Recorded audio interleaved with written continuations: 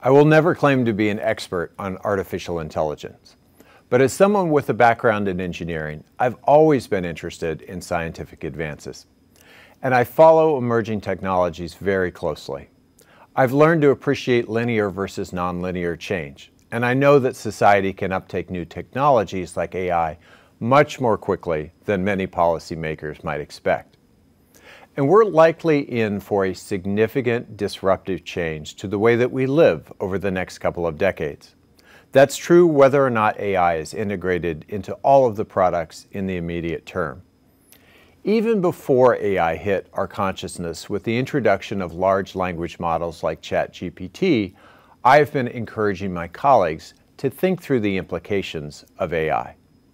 AI technologies have amazing potential to supercharge groundbreaking scientific research, power new discoveries, and improve our own productivity. But they also carry very real risks. We are already seeing bad actors use AI voice and image generators to create deceptive and misleading deepfake audio and video clips. Hackers are also using AI systems to generate more effective malware and phishing techniques. And in this upcoming election cycle, AI could be abused to sow misinformation or manipulate the algorithms of social media platforms. I founded the Bipartisan AI Caucus in the Senate back in 2019 with my former colleague Rob Portman.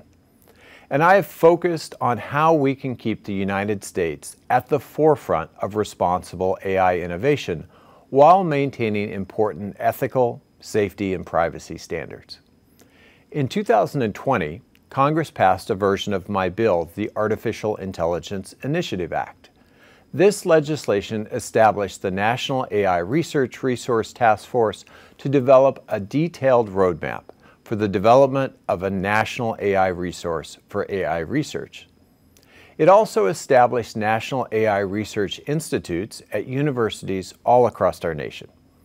And I just introduced follow-up legislation in June called the Create AI Act. That bill would provide AI researchers and students with greater access to the complex resources, data, and tools needed to develop safe and trustworthy artificial intelligence.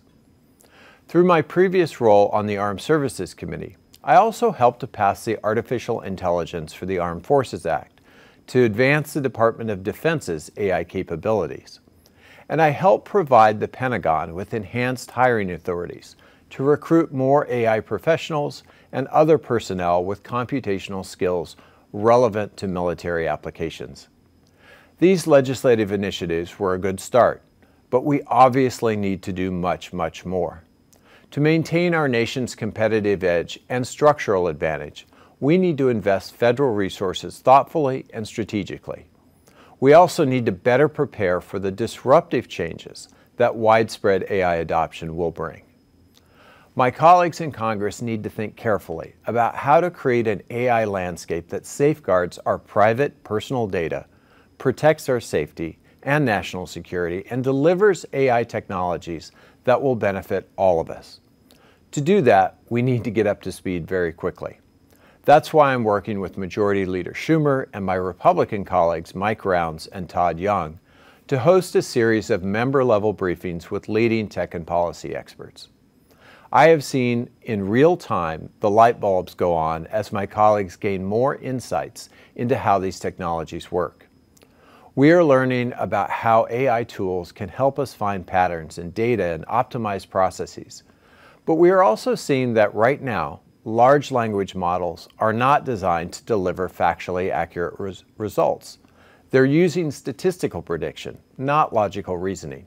And their models can only be grounded in the information that we input. AI tools can also perpetuate social biases by learning bad practices from our own past data. Garbage in will create garbage out in these tools if we're not careful. Figuring out how to navigate this emerging field and what regulations are necessary will not involve simple binary decisions. This will need to be a continuous process as these technologies evolve. But it's essential that Congress is proactively in the lead on responsible AI development. This is the moment for us to shape the inputs that will deliver us the AI future that we want.